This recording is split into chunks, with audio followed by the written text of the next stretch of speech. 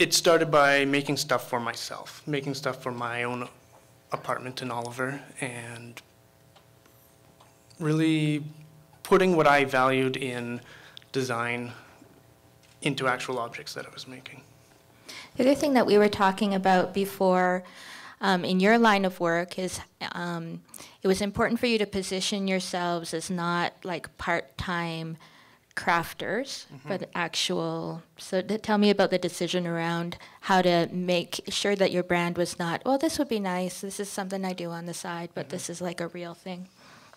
Well, just portraying yourself larger than you actually are in reality, just by creating, and again, website is such a simple way to make yourself look like you are this international company that is doing projects or selling stuff all over the world.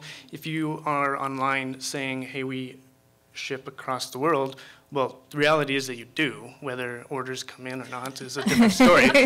But it gives you a lot of credibility, like, oh, wow, this is not just someone that goes to the farmer's market and is making stuff in their garage or basement, even though that might be the reality of what you're doing, but portray yourself in a way that you want to actually be. So we wanted to work towards certain goals, and we didn't want to be just pigeonholed as a little shop in a garage.